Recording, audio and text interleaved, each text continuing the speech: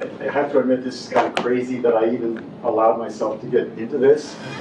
And I don't remember how it happened actually, but at some point, since I really love the Screwtape Proposes a Toast piece that C.S. Lewis wrote, and I was captivated by his book, Surprised by Joy, and I haven't really read much else of C.S. Lewis, so I'm by no means an expert on that.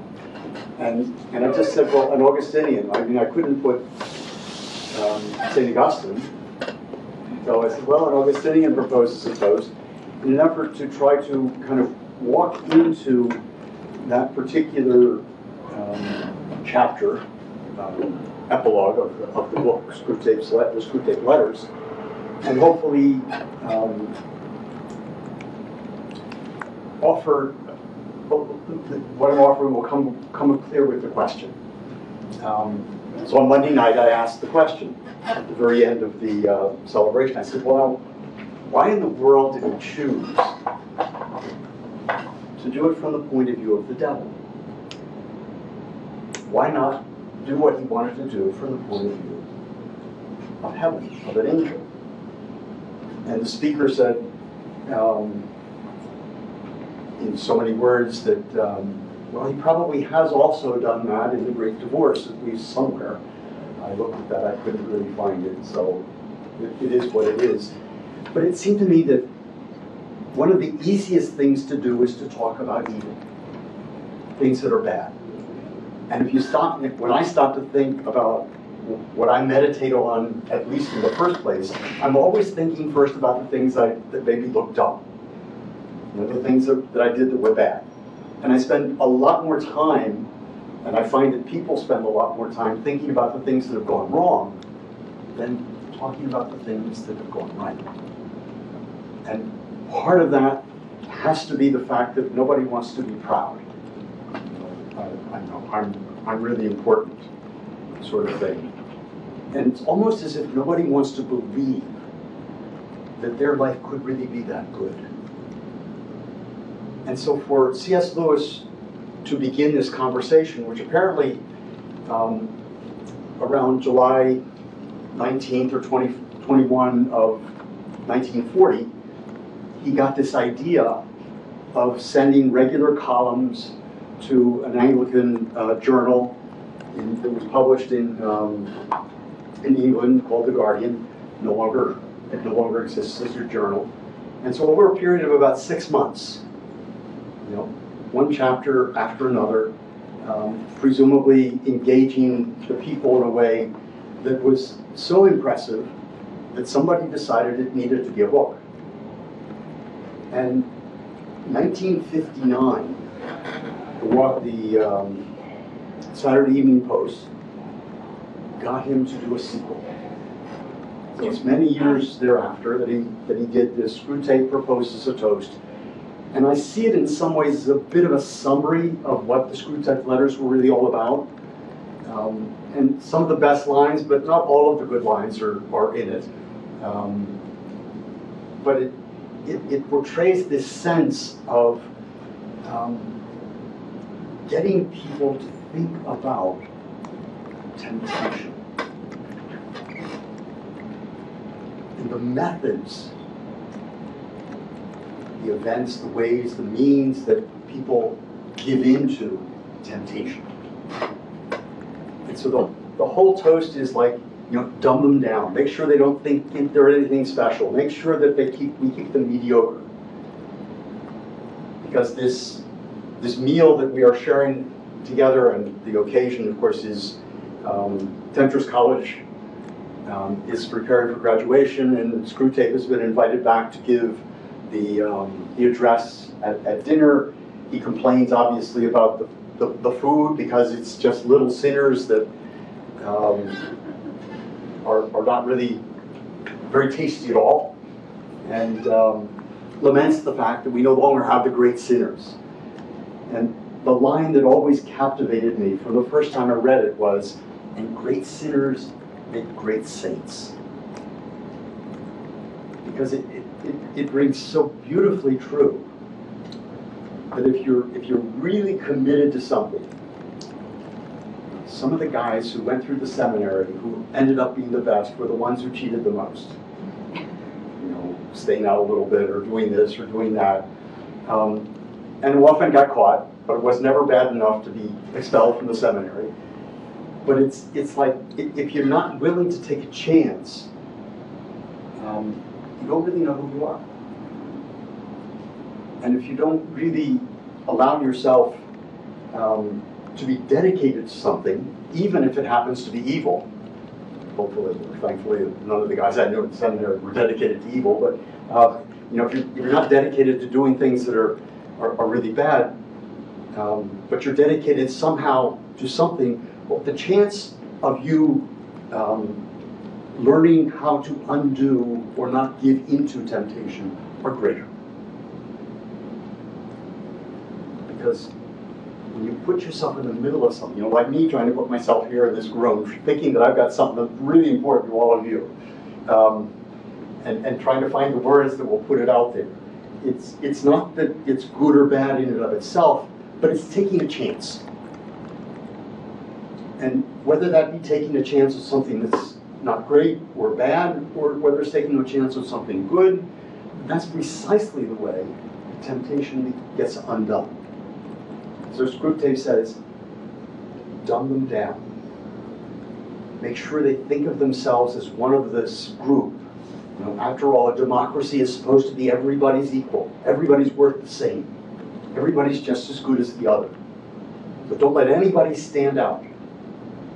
Because as soon as somebody stands out, either for good or for bad, you begin to have a capacity to think at a deeper level.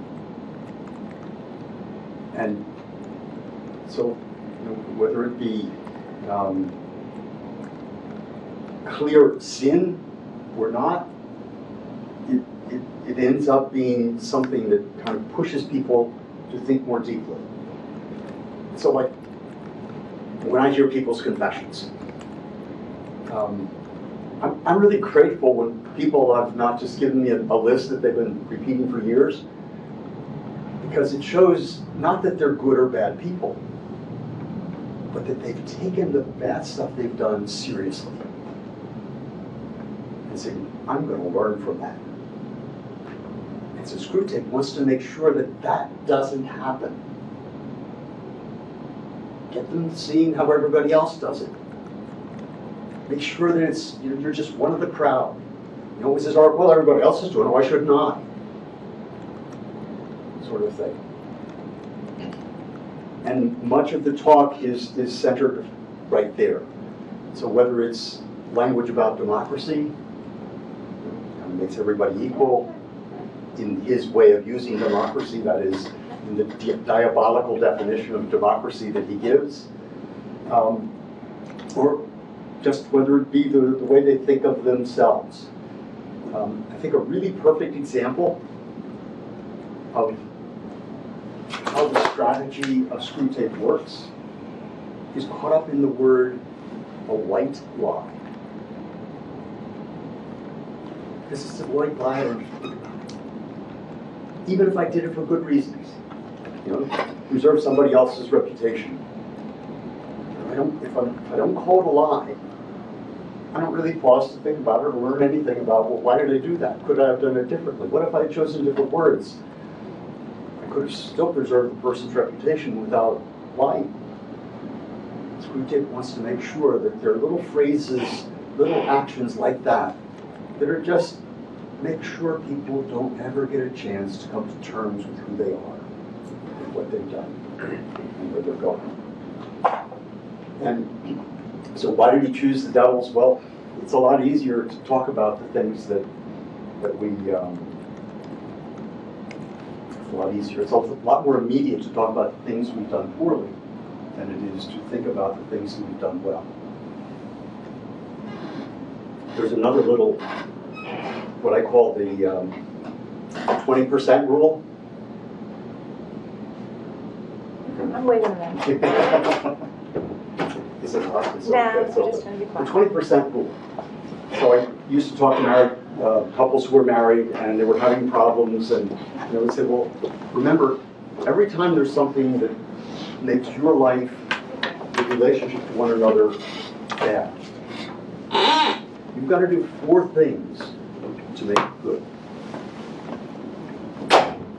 which appears to be absolutely absurd. But once the bad things go beyond 20% in any relationship, especially a marriage relationship, that relationship is in trouble. So for every one, we need 4. And that very much applies to community life, Augustinian life, same deal. When a relationship with somebody, it just keeps getting worse, or you haven't found a way to do a couple of things that will kind of bridge the gap of strong words spoken or of obligations not lived up to, well, it makes things worse. So by focusing on keeping everything below the radar, what Screwtape is really trying to do is to make sure that, well, we just go along the crowd. I had to tell a lie. I hurt somebody's reputation. Yeah, okay. What did you learn from that? Oh, you didn't learn anything from that. So you could just do it again and not think about it again. And that's what Screwtape is trying to do, and the cleverness of his toast in trying to say, this menu, this food that we're eating may not sound all that great, but it really is. Because it's not the taste, but the fact that we are depriving the enemy of what he wants most. He wants to save everybody. And so the satisfaction of being able to do something that the enemy doesn't want may not taste great, but we're doing what we're supposed to do. Screwtape's fears. His first fear is that people will begin to think about what's right or wrong. They'll have some kind of a conscience, an awareness that what they did really is not a good thing.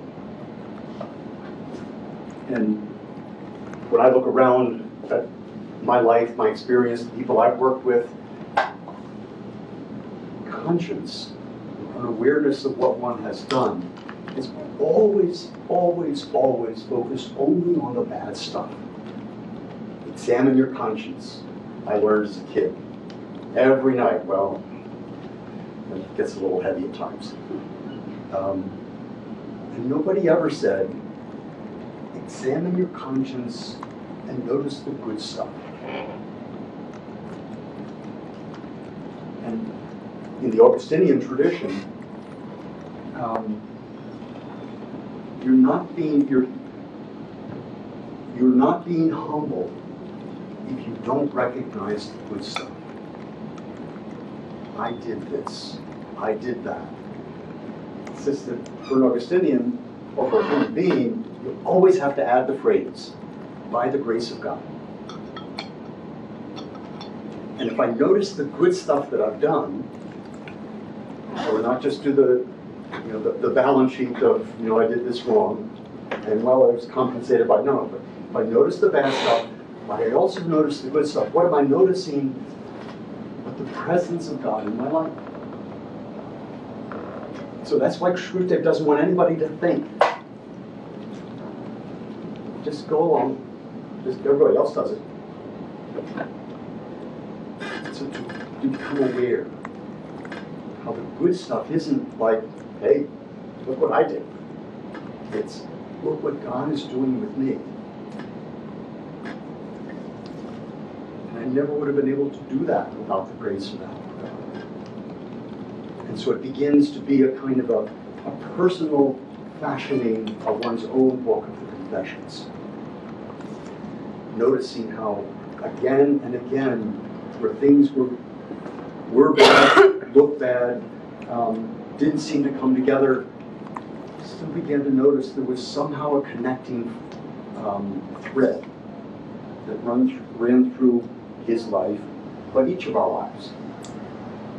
And the very thing that Screwtape doesn't want to happen is that we begin to see that thread, how it works out. We always see ourselves in terms of the the other people are just as good as we are, or I'm just as good as you are. C.S. Lewis says, and you know, nobody ever says that unless they have worries about whether or not it's true. So the other thing that Screwtape is afraid of is that if people start to think, they might also begin to repent, to desire to change, to be led to forgive, to enter into the decisions they make, not simply from the point of view of this is right and this is wrong, or I did it, but so what, nothing happened. But in terms of the relationship. How do I, in fact, connect to the person next to me? And nowhere did I find in any of the, or I should say, always you find that what C.S. Lewis is doing is he's choosing the relationships that can be made to sour. In some way, shape, or form. You know, whether it's your mother-in-law, or someone else in the house, or someone you have to deal with on the road. And that's across so many of his works, including The Great Divorce. That his concern is that whatever those relationships are, they be used for everybody to notice things that are not working. And if you throw repentance in there, all of a sudden you put something there that one of my brothers always used to call the glue of a relationship, a friendship. Forgiveness is the glue of friendship. You really never can't have a friendship unless both people can deal with the question of change and forgiveness of one another. And the third thing that is kind of obvious, but the things I've already said is he wants to make sure that nobody becomes excellent at anything. Do not stand out. Do not let anybody else stand out. If everybody in the class is done okay, they all get A's. Because that way I don't have to distinguish anybody. And if there's no sense of excellence, there's no sense of, I want to be the person that I have been called to be. Well, it's much easier to be tempted to do X or Y without giving it an awful lot of thought, which in substance is diabolic, because it subverts the one thing that we have, that we are. I am who I am, you are who you are, and so for anyone to subvert or to undercut my sense of my own individuality, worth, gift, is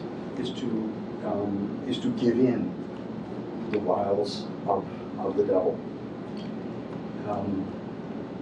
So you never hear talk about friendship in the Screwtape Letters. It's always a relationship that's on the edge of going somewhere else. It never talks about a relationship that's working towards being better, growing in respect, esteem, depth, and appreciation. You never hear talk about common good. That there might be something that's good for everyone. Except, in a diabolic way, the community the Screwtape is addressing, look at how much good we can do for ourselves. If only we can make sure that this becomes our meal. And we thrive on whatever evil they do. So keep them away from care for neighbor, sense of common good, an awareness of friendship. I'm never talking about that. I'm never letting it become primary.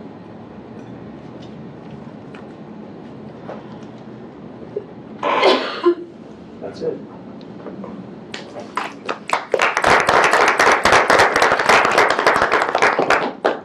You said it would be short and sweet, Well, leave some time for some it's questions. better conversation. Yeah. You guys have got someplace, other things you want to do, right? Me too. Yeah, yeah. And I certainly was not going to run into the basketball game, but who's has some comments? Throw something on the table, or take a chance to enliven the conversation more than I could. We'll all speak at once.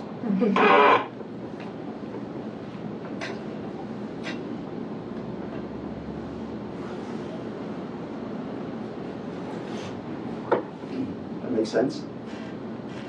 It's when you shake your head a couple of times, it's like, yeah, I get that. Yeah.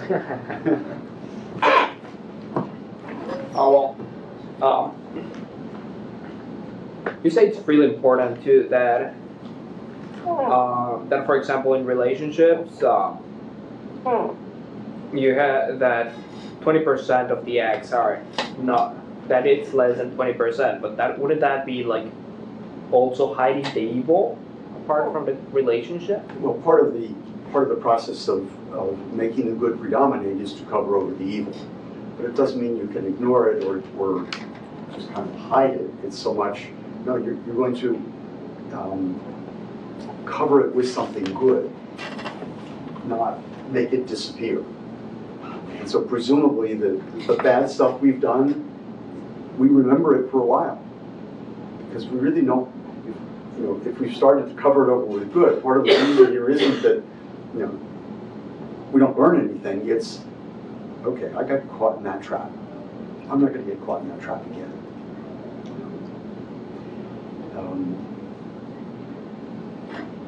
Now, remember, that's a theory, 20% rule. In my experience, it works. I got that from a psychologist that ought to work, so we can still play with it. It's not like it's an ironclad sort of thing, but I think it makes a lot of sense to not just kind of examine the bad stuff, but to look at the good stuff and see where you want to go, not what you want to avoid.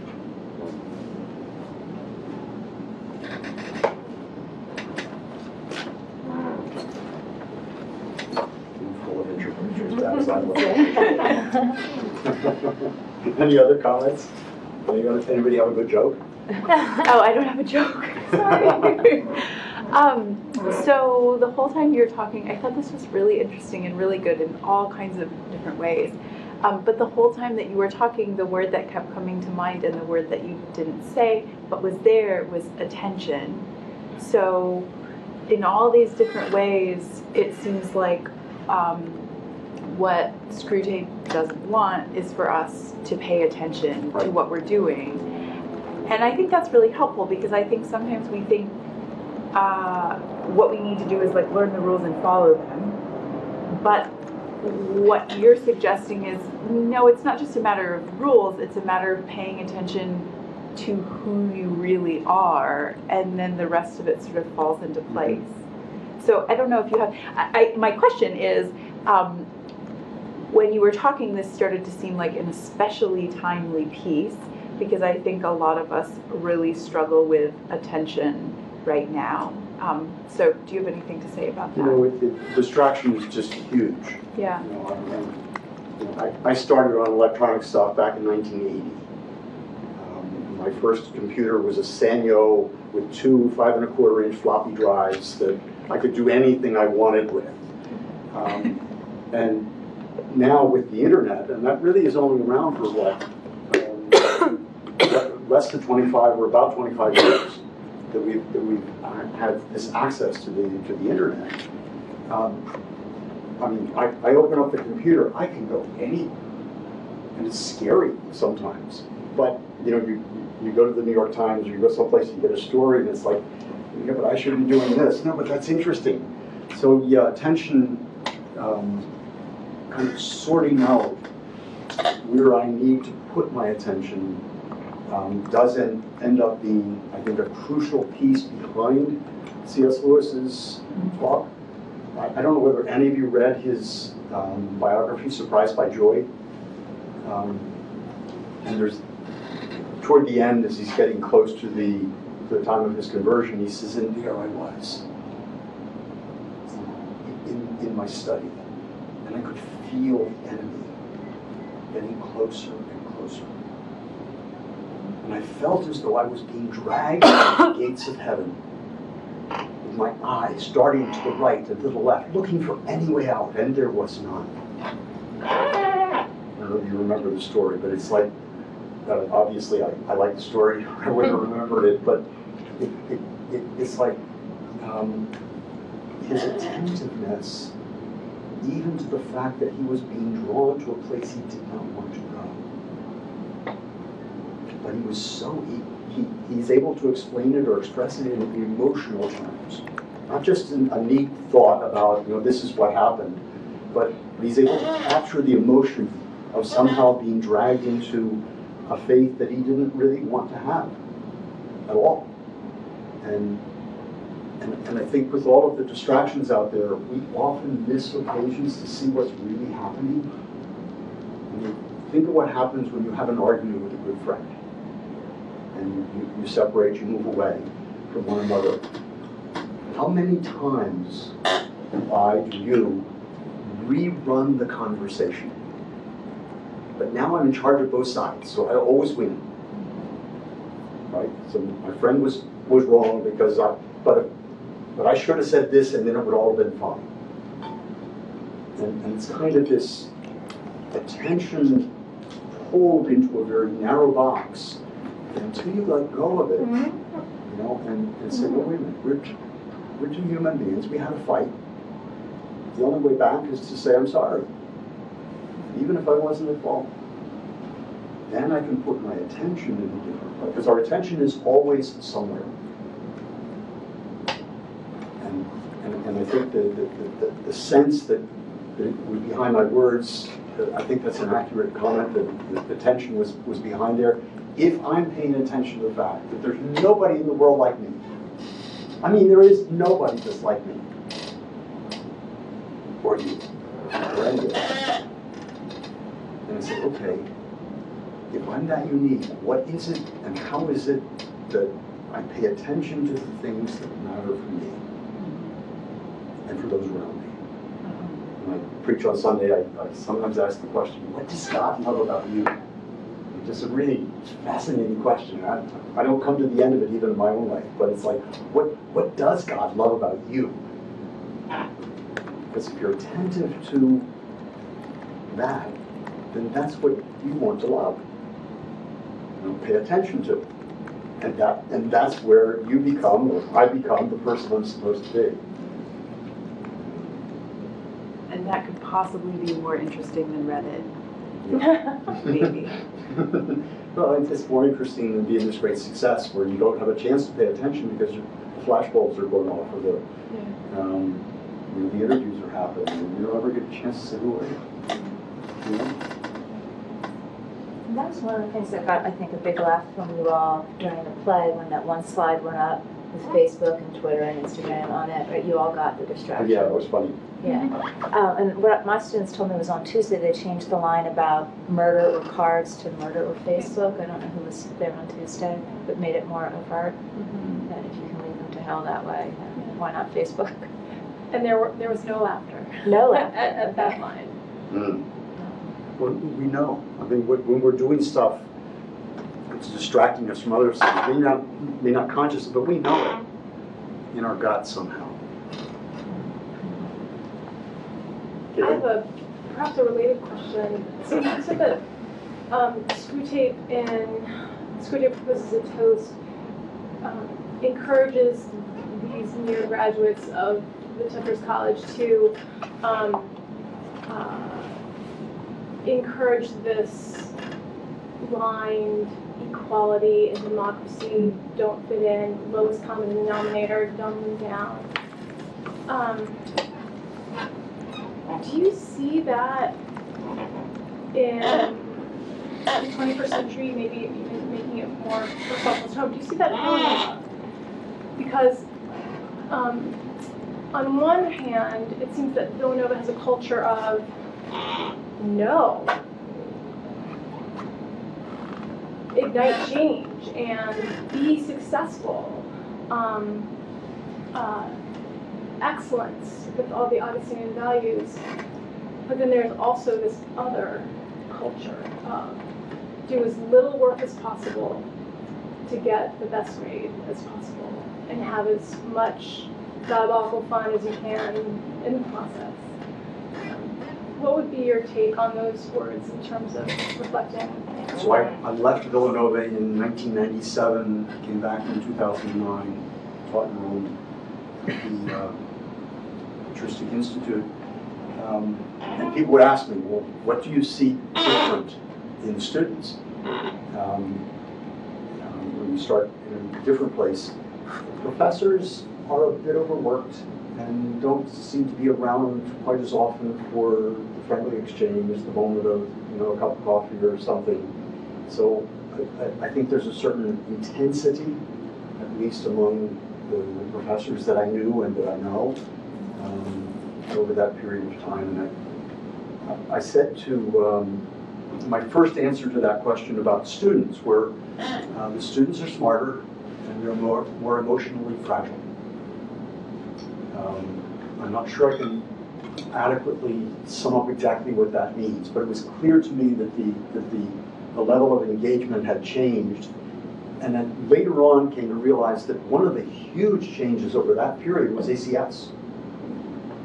Villanova is a different place now that they have the ACS program, because it was not in place when I left in '97. They had something called Core Humanities. It was kind of beginning to start, and I was helping to contribute to the Augustine part of that at the beginning. But then I left in '97, and when did ACS formally start? Was it 02 or no? I think it was 2010, yeah. It was a couple years later anyway, but so when I came back, it was clear that not only were students in a better place, probably because of the seminar format, where people can get to know one another and talk about ideas and not just about what happened yesterday or the day before.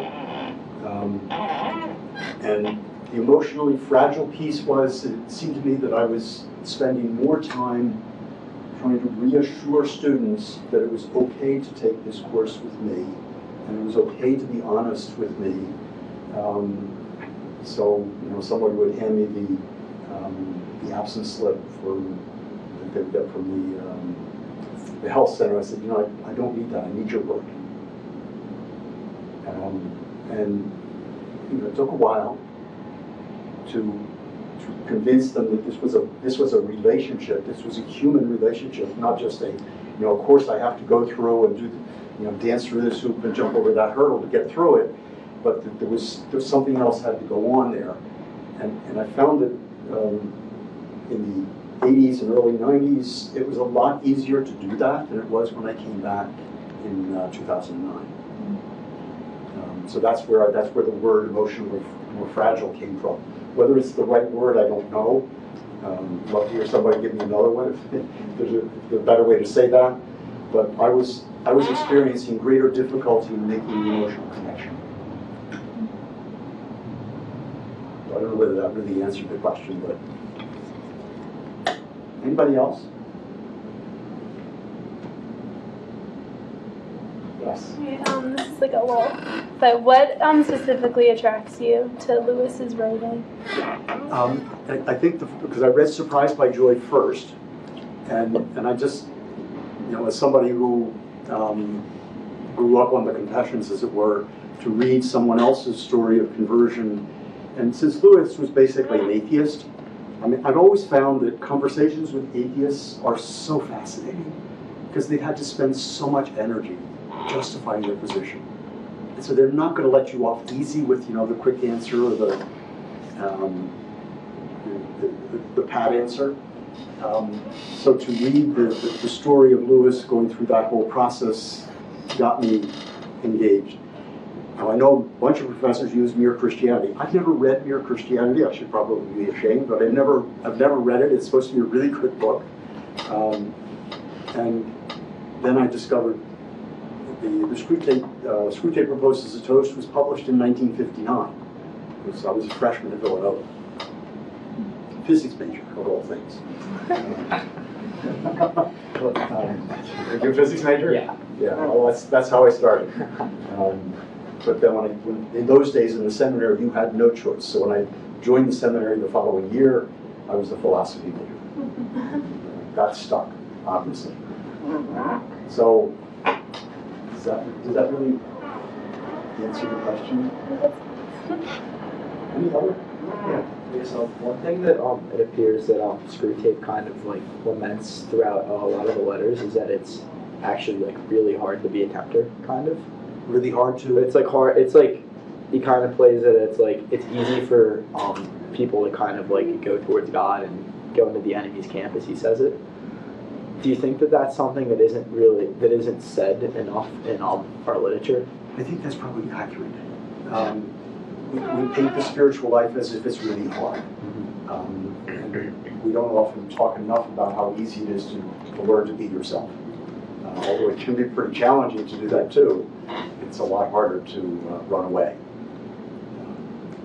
So yeah, I think that's a really, I mean, that in some way was behind my talk, but I hadn't put it in that context. I think you're right.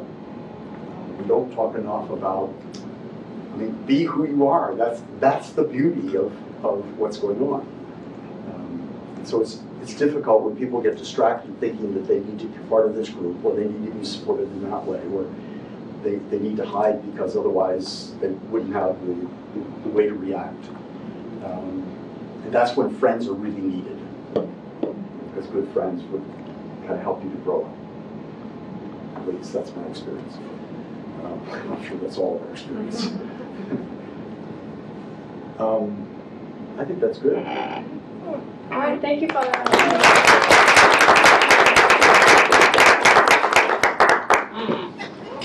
Feel free if you want to come up and say something afterwards.